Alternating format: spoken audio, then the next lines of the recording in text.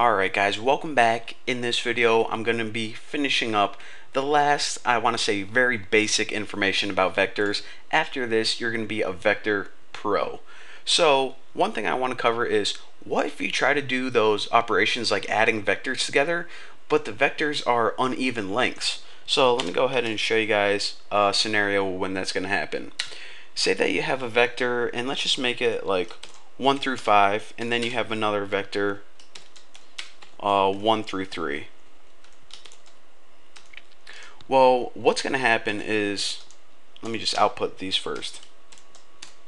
Whenever you try to add those together, it's going to go ahead and start adding them together like normal. So this is vector A and this is vector B. So you add them together, you get 2, 4, 6, but then you get 5 and 7. But where does that come from? Because there are no numbers right here. Well, what's going to happen is this is going to loop through 1, 2, 3, but as soon as B runs out, it's going to start over again. So this is basically 1, 2, 3, 1, 2, 3, 1, 2, 3 until all the operations are done. So that's why whenever you added 4 plus 1, you get 5, and 5 plus 2 gives you 7.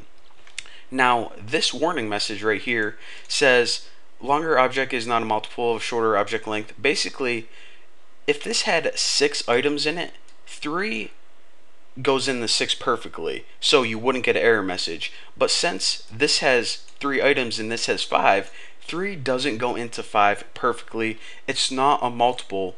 They aren't a multiple of each other, so that's why we're getting this error message. So again, that's what happens when you try to do operations of vectors of different lengths. It works, I just want to explain to you guys that if you're getting numbers that you didn't expect, that's why.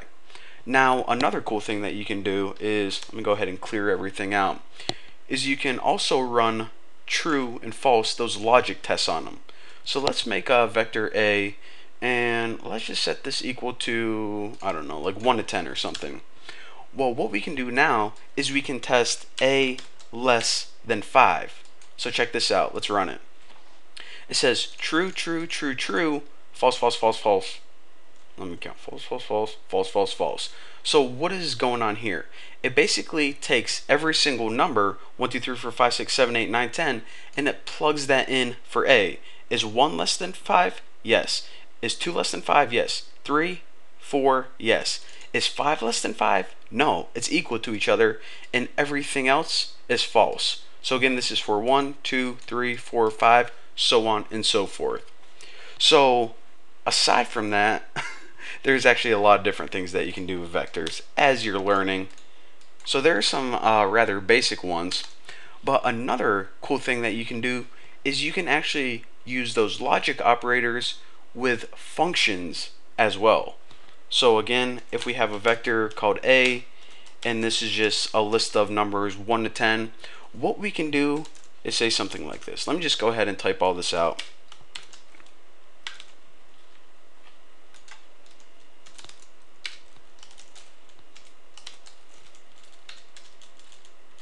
Alright, so basically whenever I run this, you're going to see A less than 5 true, A less than 5 false. Whenever you use the function any, what this is going to do is it's going to run this test right here. Test all of these numbers to see if they're less than 5. If any of those numbers return true, then output true. So that's what this does. It tests if any of these tests are true, then it's going to say true.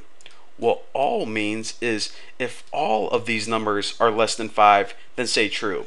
However, we know that only 4 of those are less than 5, not all of them, so that's why it's false. So basically, whenever you want to test if any of the tests or all of the tests, you use any and all. Pretty freaking sweet. And the last thing I want to show you guys concerning vectors is how to get an individual item out of that list of numbers, because you're going to want to do that quite often. So let's make a brand new vector, and let's just name it Hoss, and let's just set this equal to like 50 to 60.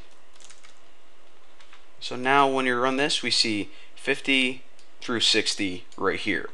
But let's say we only want to pluck one of these numbers out. Let's say, I don't know, maybe one of these. Well, what we can do is we can use these square brackets in there next to the P on your keyboard, and we can type a pretty much a number in there, such as, let's just put 3 and see what happens. What this is going to do is it's going to say, okay, we're going to give you the third item in that list. So this is the first one, this is the second one, this is the third one, 52. So that's why it returned 52. So remember, square brackets say give me a certain item in the list. So that's what that does. Now, just so you know, I hopefully confuse you guys even more, you can also return a range of items. So if you put 1:5, what this is going to do is it's going to give you the first 5 items in that list. So let me clear and run this and check it out. 50, 51, 52, 53, 54. So again, not only can you pull one item from a list, you can also get a range of items in that list. So hopefully you guys understand now how to, I don't know, run tests on lists, how to do a whole bunch of crap with brackets. And now that we covered the basics of vectors, we're going to be moving on to well, you guys are going to see. It's going to be awesome, as always. So thank you guys for watching. Don't forget to subscribe, and I'll see you next time.